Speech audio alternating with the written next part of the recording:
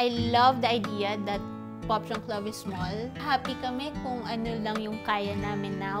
Kasi it's working for us. We are able to manage it better and also manage common room at the same time. We're scaling at a good pace na wala rin kaming nasasayang.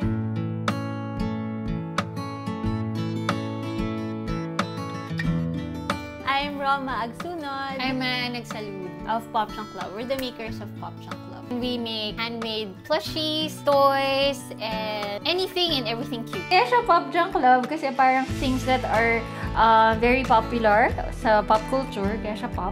Tapos junk kasi yun nga, a lot of the things that we do are upcycled or mga recycled. And then love kasi love kasi heart. Hindi, joke lang.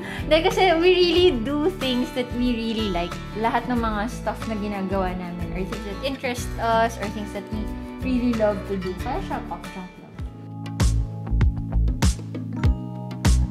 Started Popjunklove in 2007 and we were breadwinners. That's why we decided, okay, let's start a business. So initially, sabi namin, dapat related to clothes and fashion. But naisip namin, parang we didn't have the money to have original clothes made. Kasi kailangan, syempre, may minimum quantity yun, ganyan. I think around 5,000 lang yung initial seed money namin or capital. What did we had at the time? We had a lot of scrap. We had a lot of toys that we can reuse and make into accessories. We only had 5,000 pesos. So, yun lang yung konting raw materials na pwede namin mabili. So, that's how we started with the business. Not really, this is the product that we wanted to make and then let's do it. Let's pursue our passion. Hindi kami ganun. Parang, okay, ano lang kasi sa budget, doon tayo magsimula. So, that's how we started Popjunklove, making toys, pins, brooches, accessories made from scrap. Yun yung may surplus kami of items. Yun din yung may capacity kami to make. Kasi hindi naman kami like painters or we didn't have background naman in designing talaga and all. So parang putting the beads together was like, ano siya, madali lang siya gawin. Feels manageable para sa skills namin. Kaya naman natin tusok-tusok ng mga beads together. Kaya naman natin mag-ribbon. Kaya naman natin mag-glue together ng mga items. So, pwede na yan. Let's see what we can make. Allergic kami sa mga wastage. So, yung mga maliliit na mga dolls namin or mga keychains are actually mga surplus na mga tela-tela. Yung mga pag kinupit namin to, tapos may mga excess sa gilid-gilid, we try to keep them and make them into something. Kaya meron kaming mga small items na, sabi nga ni Ate Roma, mas time-consuming magtahi ng maliliit. Pero sayang kasi yung felt na natira or yung tela na natira. So, mag-iisip kami na, ano may magagawa natin sa mga leftover na material? So, gagawa kami ng mga cord bundlers, smaller versions of the plushies, mga keychain.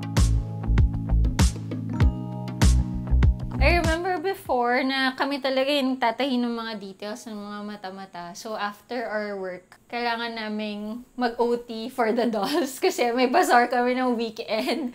So, kailangan naming magtahi para meron kaming stocks. So, yung mga customers, bibilis na lang parang, order ako ng 20 pieces. So, parang kami, thank you, pero paano natin tatahin yung mga 20 pieces na ganyan? Eventually, we started losing opportunities na kasi hindi na talaga namin kaya. And dumating sa point that we're just producing old designs. Hindi kami nakaka-produce ng bago kasi we're stuck doing the orders of the old collections. So, dumating sa point na nawalan na kami ng mga opportunities dahil hindi na namin kayang tanggapin. And that was a signal for us na, okay, we really need to hire help, and that's when we started looking for sewers, in-house sewers. It attracts more opportunities for you kasi kaya mo na siya. Tapos biglang may darating na hindi mo ulit kaya. So, kailangan mo ulit magdagdag. I remember though na we were a bit reluctant in getting sewers kasi feeling namin, yung ibabayad natin sa kanila, sisave na lang natin and all, kaya naman natin. Pero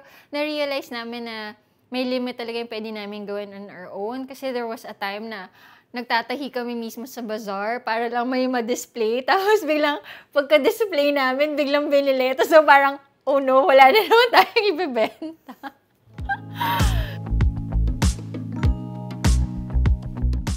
We thank the pandemic for that. It came to a point that we didn't like customizing dolls anymore kasi nakakapagod siya. So, every time someone orders, it's a new pattern and then it's just one doll. It's something that we can't remake. Yeah. So, everything needs to be standardized. So, natuto akong mag-procreate so that I can, before kasi I used to create the patterns mismo tapos gugupitin ko sa karton. So, kaya yung mga kamay ko ang dami ng kalyo kasi karton talaga siya. Tapos talagang sipat lang talaga, okay, ganito, ito, gawin mong pattern. Pagdating nung pandemic, hindi kaya kasi hindi ko masabi sa staff ko kung paano gagawin to, hindi ko mabigay yung pattern, etc. Kasi hindi pa naman ganun ka-okay yung logistics ng Grab, etc. before. So, I had to learn to do digital. And then, eventually, we had standard patterns na for the clothes, for the eyes. We stuck with this system na it worked for us, kaya makikita nyo meron na siyang standard look. We don't usually accept na anything that will go beyond our standard look now. So, we're happy with how it looks kasi it ended up, we have a Popjunklove look na. Parang naging signature look na siya ng dolls namin. And we're very happy with it kasi it's nice na parang we have an ownable look and it's sustainable kasi it's easy to replicate. what's nice about having our own signature look is that we attract people who likes our signature looks. Every time may papakita sila, sasabihin namin, ito yung look. Sasabihin nila, that's why we wanted to get a custom doll because we wanted that look. So, nagkaroon ng ganon na attraction to people who really like how we do things, how we make the dolls.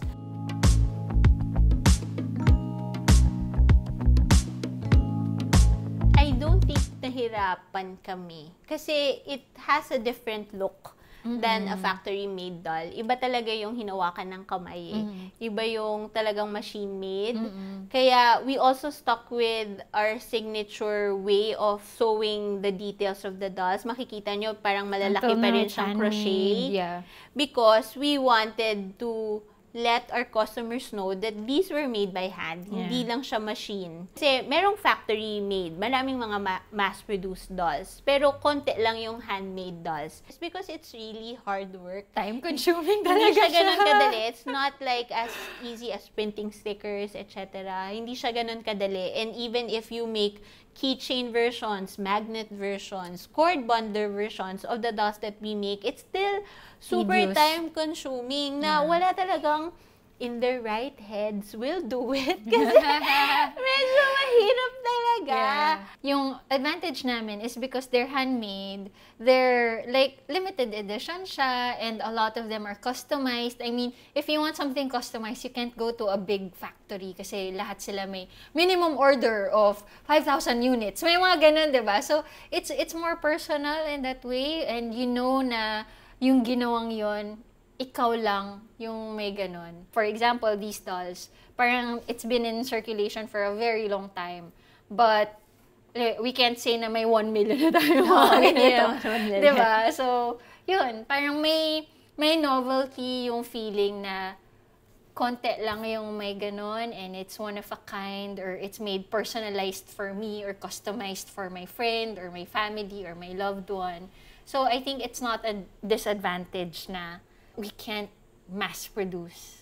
Tumatanda yung doll with them na umaabot nung mag-girlfriend pa lang sila, tapos yung doll nandun sa wedding nila, tapos dun sa wedding nila, nasa anak na nila. So, makikita mo, nakasama nila sa journey yung doll because they are the only ones who have that doll. And mas special sa kanila, kumpara siguro kung mass-produce yun na nakita lang nila off the rack and then I'm going to buy it. Iba pa rin yung stories na share nila just because they feel special enough that I am the only one who has this doll. So, yung mga stories na binibigay nila sa amin, yung pagtag ng photos, ibang level din. Kasi alam mo that we gave them something really special. So, the way they treat their dolls over the years is really special. Alam mo yung mga K-drama plushies na request sa amin, makikita mo nasa parang may altar level. Nandun sila, I mean, decor level sila sa mga rooms. Kasi ganun siya meaningful and significant for the person. Ang ganda lang na parang we're part of their passion.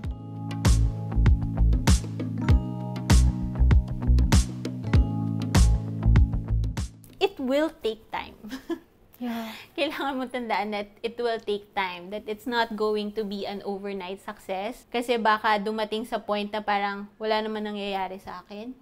Parang, why am I still doing it? Maybe because I don't have it in me. Maybe because I'm a failure. Parang you take the business so personal because it's your passion. Siyempre, if it doesn't work out, it feels like it's because of you. Pero really, it just takes time.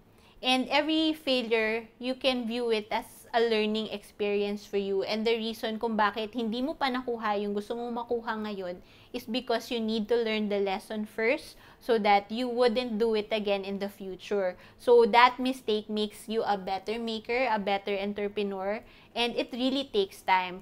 Katulad nga kami ni Maan, 15 years na, di ba? Ang tagal na, natry na namin lahat ng bazaar. Pumalpak na kami sa lahat ng bazaar, nagsayang na kami ng maraming pera sa mga maling pinagkakagawa namin before. Pero, we didn't stop. Sometimes, people are not doing it because they feel like wala akong ganito, wala akong ganito. They're focusing on the things that they don't have, which is okay. Totoo, marami tayong wala. Like kami ni Maan, we didn't have the capital at the start. We didn't have The know-how. We were not business. We didn't have a business background. Marami kaming wala. Pero what we did is we focused on the things that we did have and what did we do with the things that we had at the time. And that's how we started Popjunklove. Meron kang, alam mong kinikilig ka or masaya ka, sundan mo yon because it's probably telling you something. A lot of the designs that we have are things that we just really like. Like, alam mo yun? Oo. Masaya ka kasi ginawa mo siya for yourself. Yung excitement mo, yung interest mo on something, it will fuel you to push through even if may mga challenges. Tsaka nakakawala ng pagod.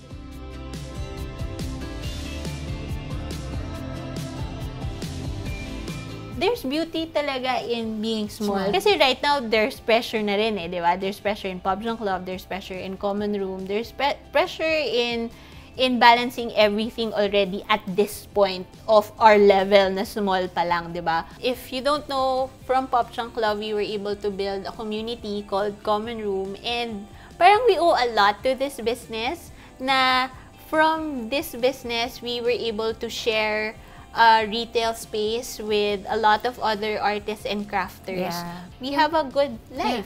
Yeah. Yung mga essentials namin na, alam mo yun, parang we have orders, we get to cater to our customers, may orders na pumapasok so we can sustain our mga mananahe, di ba? We're not overproducing to the point na sayang yung dolls or sayang yung investment sa materials kasi gumawa kami na marami tapos hindi naman siya nabenta. Alam mo yun, parang we're scaling at a good pace na wala rin kaming nasasayang. So, which is good.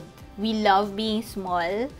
Now, we love telling them that it's limited, na kayo lang yung meron ganon. Parang ang sarap lang. Parang we don't necessarily equate bigness to success. So, feeling namin, even at our small little space, we're very successful at what we do. So, yeah, we're happy being small.